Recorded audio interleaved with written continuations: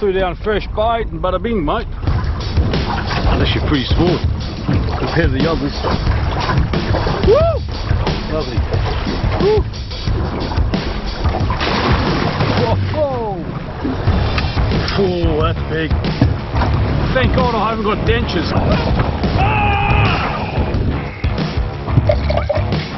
Yummy.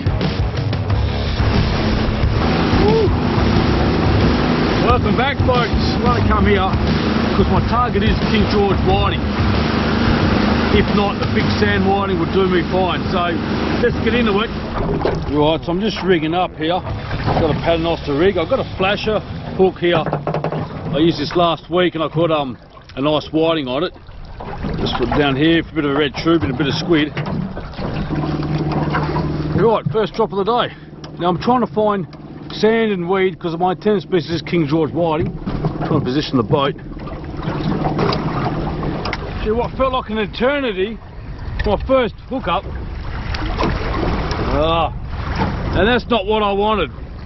Butterfish. So that tells me I'm in the weed. That rod's going off. Yeah. And the water is so dirty, I can't even see if I'm over weed or sand. I'm just using the sounder, and it looks like a bit of weed and sand, but bit of boom boom. It's a flathead. So I'm on the sand now. It's great. And the bites have just been rare. They are. I just hate complaining. Maybe I've got one here, I'm not too sure. I doubt it because they're not that fighting as much. Oh yeah, no, that's definitely King George. Oh, no he's not, he's a big juicy sand whiting. Big one. Yeah, beauty. How's that? Lovely one. 35 centimetres, I mean they're small compared to the King George, but that is a big species. I'm so glad I found them. Make sure the bait is back on the hook. Right, now I'm excited. You just need one or two fish and you get the adrenaline back in, you feel good. Before I was actually getting a bit miserable, you know the deal. If you're fishing out there, even on the shore, that first fish is great. Second fish is alright. Third fish, now this one here, I mean, I can't call them because these whiting are just huge. That definitely fought like a King George, and that's another fine specimen of a sandy southern school whiting. We call them here in WA. It's a perler. Love it. Bit of boom boom here.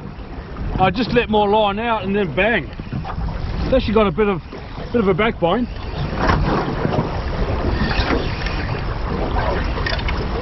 Oh my God, he could be a target species. Oh. Woo! Yeah. So that's awesome. Lucky came off on the boat side. Right. Oh man, they call them kidney slappers for a reason. They just won't stop. I don't want to throw them overboard. That one is going off. So without further ado, that's a beautiful fine specimen of King George. You've got to measure them up. This is definitely a size. So hopefully I get a few more and the troop is worth it. Getting a couple of bites. We've just got to be quick. I'm letting more line out too because we're drifting a fair bit, so it's tricky. Tap tap. There we go. Yeah. So the minute I feel that pressure, fish on. Yeah, another juicy whiting. Awesome. So they're out there. You actually got to fish for them. You can't just throw your hook in overboard and wait for them to hook up. Well, this was off. No, I think I lost him. That's why I think having two rods is not worth it, because you're just missing hookups, your bait goes. The hooks do get blunt, especially when you catch a couple, and you should change them, but this one's off.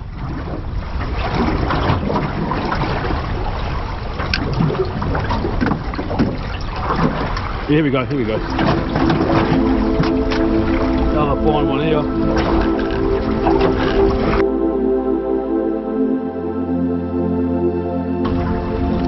That's actually pretty small compared to the others. It's still good size.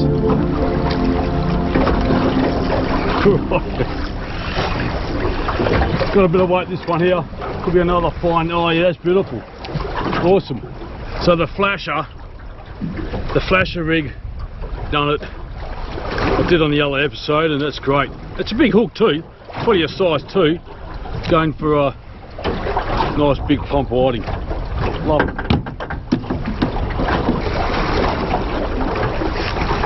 This has got to be a good one here. It's got to be a good whiting. Yeah, good whiting. And he went for the flasher rig. Awesome. Oh, eject. Yeah, so having the rod in your hand is a lot better than having it on the drift and hoping for the best. Especially for whiting, you really want to try and feel those bites and strike it. A bit more curry, this one. Oh, that's another fat one. Big chunky, like, yeah, it's like a hot dog style, man. That's a lovely specimen. Awesome, just threw down fresh bait and bada bing, mate. Oh, here we go. Oh, here we go. Just had to give him some slack. Got a bit of a, oh, good size. Good size. Oh, it's tall for that's why. Oh, 2 huge ones. Oh yeah, that is beautiful. That is beautiful. Really felt that weight. Oh, I thought it was King George, you know, but made 2 whiting. I'm actually going to go over the same spot. And this sea anchor's really saved the trip again. Woo. It's just going to get worse. It's not bad west, you can go along it, but when it becomes southwest, you'll be head on. As I said to a subscriber, actually that I follow, is a bit of a mate. He texted me. He goes, "Dom, you going fishing tomorrow?" I said, "Yeah, absolutely." And then for some reason I checked the forecast, and it was totally changed to what I thought. Anyway, cut a long story short. He said, "Nah, it's a bit too choppy, getting a bit messy." I said to him, "Thank God I haven't got dentures. All that bouncing up and down." Now this one's acting a bit strange.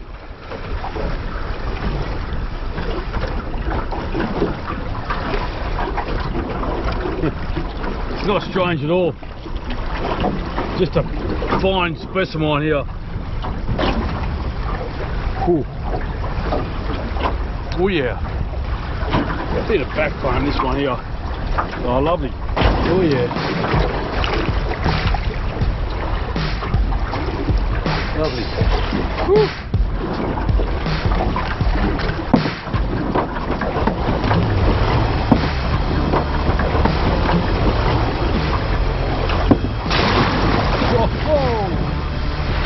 Well, finally I've got a fish. There you go. That's not a fish. That's a big bertha. Beautiful, beautiful whiting. Well, I'm glad I got that one. The wind's actually starting to die down, which means it's going to swing. I'm going to risk it. Yep. It's a good one here. Yeah, nice tonker, whiting, good size. Got a good one here.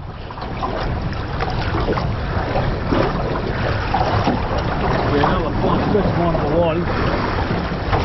Yeah, absolute pearler of a whiting. Oh, that's big. That's going to get close to my PB. Oh. Absolute fine. Almost a King George whiting size. Love it. Yeah, so this whiting here is half a centimetre smaller than my PB, which went 38 centimetres.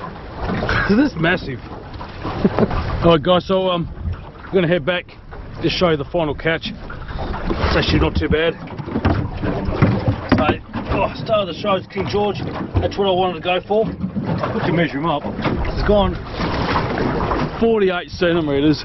I mean, that's big. I was saying, KG went 48 centimetres. So when I caught the other sand whiting that went 38, which is almost equivalent to my big one last time, it actually seems a lot smaller. But the King George are just absolutely a great species to target. I was just so happy I got the one. Anyway, better get out of here and we'll see you home for the cook up.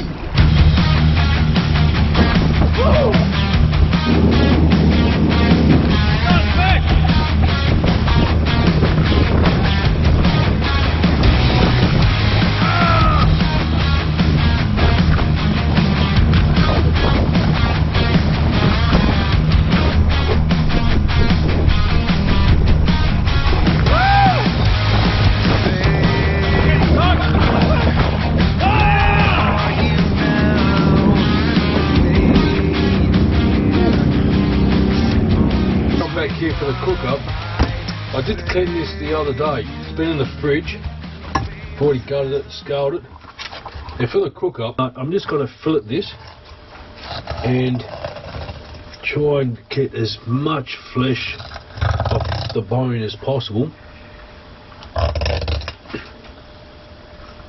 And what I'm going to do as well is keep the rib cage, because I don't want to waste not one bit of this flesh here. I could almost include all this, so I'll cut the back here. Awesome. How's that for a fillet? There's a few bones there. As I said, I'm going to leave them in there. I'm going to leave the skin on. So there you have it, two big jumbo-sized fillets of King George whiting. Got the frame and the head. There's a bit of meat there. I mean, I could make a soup out of this, or I could make some sort of sauce. Keep all this and cook it up. What I'm going to do is just quickly roast this. Just start the cooking process. Right. There you go. Get it all caramelised, and then I'll put it into a pot and make a nice sauce or stock out of it. Turn upside down here. I just want to lighten this, just to get a bit of charring on it. Alright, so we'll put this into the pot here with water. Just let it boil it up a bit. Make a nice little fish stock. Right, so here comes the fillets. I'm just going to put a little bit of oil and just do that so the skins get boiled as well. The grill is nice and warm. You can hear that sizzling. I'll put the skin down.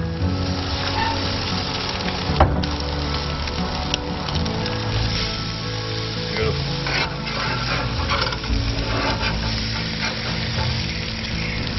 One break.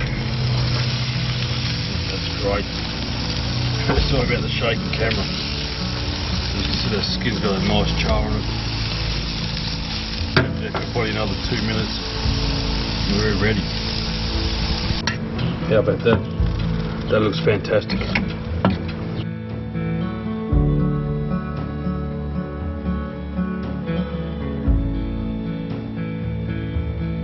The salt, I didn't put it in here before. So I'm letting this sizzle down, putting some white wine just a little bit. 2 dollops of cream. Let that simmer away, make it nice and thick. Reduce it down. I've got a teaspoon of flour and a bit of water. Just mix it up. I just want to make it thick in a short amount of time.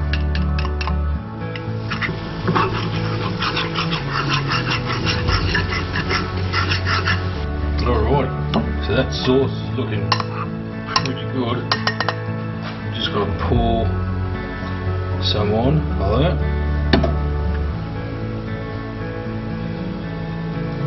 Let it sit for a few minutes to actually get into the flesh.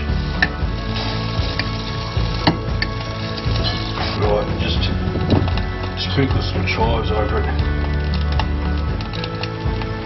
Oh, how about that?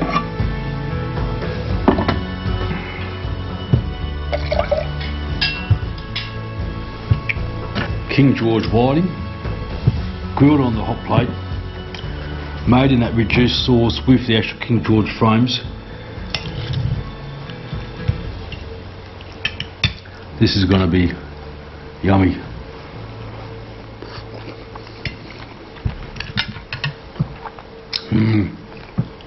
Spot on. King George whiting is very neutral. It's actually cold because I cooked this 10 minutes before I actually did the sauce, but absolutely fantastic. Cooked to perfection. Right there. Bit of sauce. Bon appetit.